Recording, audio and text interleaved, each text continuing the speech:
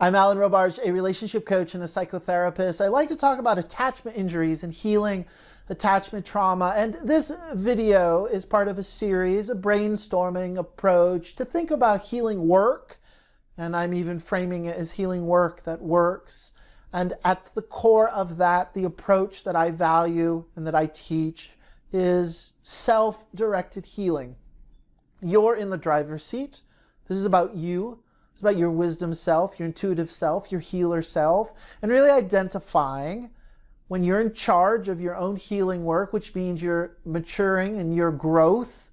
When you're on board and make a commitment, when you're ready to mature and grow and change, you have to assess where you've been, where you're at, and where you're going. And this takes place in chapters. This takes place in stages. And you have to begin to look at where are you at in this process and what you need, what's the resources that you have, and what's on the horizon, what resource do you need. This video is about being unlovable, a belief. You're unlovable. You're unlovable.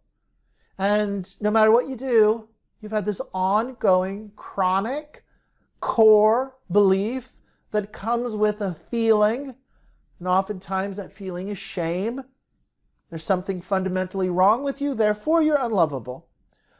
And relationships just don't work out. You're unlovable. And at some point, after you go into the feeling and you get a little bit of sophisticated maneuverability, you get a little bit of spaciousness to start to work with the feeling so it's not as painful, torturous, or overwhelming. And you can begin to distance yourself a little bit. It's like acknowledge, hey, unlovable feeling. I know you're there. I'm not taking you seriously as I once did. Still painful. Still, kicks me in the ass. Still confuses me. But you know what? I'm not as in the dark about this reoccurring old belief. But sometimes we really go into it and believe it.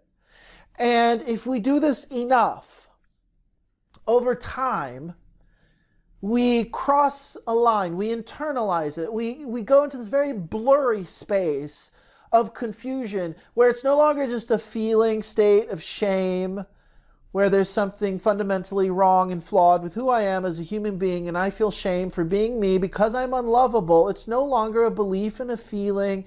It gets internalized as a sense of self. Now, I am unlovable. It's no longer this is the feeling that I'm experiencing. This is the belief that reinforces the feeling. I am the feeling. I am the belief. I am unlovable. It is me. It is you. So, when you're doing your healing work and you are looking at your stages of transformation, you're going through different grief processes, there's going to be a point in which you are confronted with the limitation of moving through the world from this internalized place of your woundedness. If you believe you're unlovable and it came out of some history of being hurt and the result is feeling wounded, and then you've over-identified with the wound where now this is who you are, there is a limitation with showing up in the world like that. And chances are you are collecting more evidence to continually tell the story of your world view in such a way that it reinforces, see, there it is again, you're unlovable. So at some point, you're going to go through a grieving process, and that point might be now. This might be something on the horizon that I'm planting the seed to know that this is going to happen. But you are going to say, unlovable self, we have been together a long time, and I used to think you were the only self that existed. But I'm realizing I cannot continue to orient to the world, to see the world through the lens of being unlovable, because it disconnects me from myself. Unlovable self was created from a wound, and in order to do something with it and to manage, you made it an identity. And it kept you company.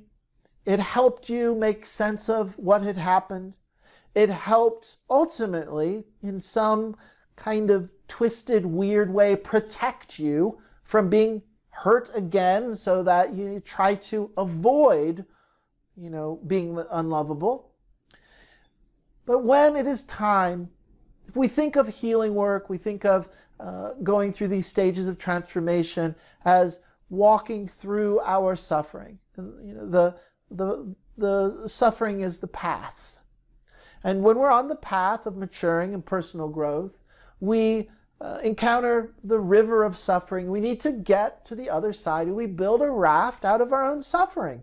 It's our own innate knowledge, the intimacy, the vulnerability. And this is the part about healing work that oftentimes people get a little hung up around how incredibly selfish it is. It's wildly self-absorbed to be so intimately connected to your awareness of your own woundedness.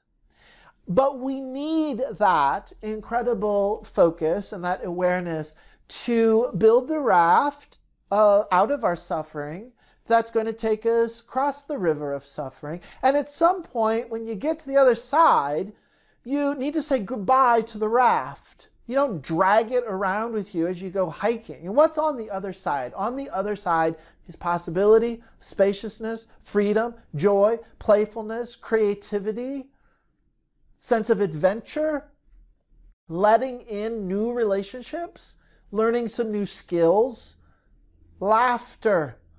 The levity of laughter is on the other side. But in order to access it, we cannot experience it through the gateway, through the lens, through the barrier of our not good enough self. And in fact, it's the not good enough self going through the river of suffering that's going to get us to the other side, and then we leave the raft of our suffering at the shore, which is itself a process, is a goodbye process. More ritual, more mourning, more grief. And you enter that place saying goodbye to who you once were. This content, thinking about healing work as a self-directed healing process, is the foundational component of the membership community, Improve Your Relationships, that I have created, bringing like-minded people together who are committed to realizing this is not something that just changes overnight, and this is an ongoing process, and there are chapters, and there are new resources, and new discoveries, and new insights, and it's all about having courage. There's a profound bravery and courage to sit and look in, to be mirrored and reflected back by your own life suffering, and to not get confused or hooked into thinking that's who you are. That's giving you a reflection back of your own experience of humanity. It is impersonal. Just because you feel or you notice that you are unlovable and you feel the shame of that doesn't mean that you are. And that's the disidentification that we're talking about here. The reason why we leave the raft at the shore, the reason why we say goodbye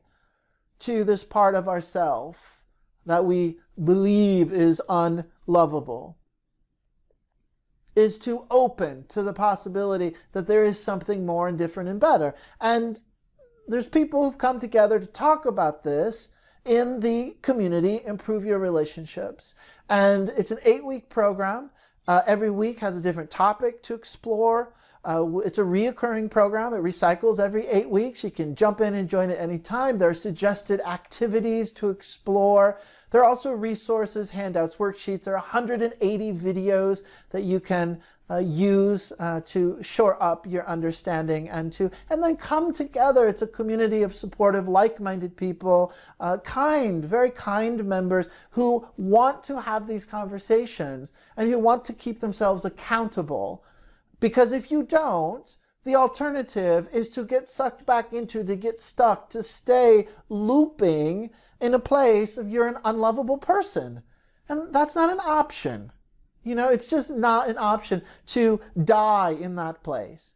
We need to wake up to participating process, enter a process of self-directed healing.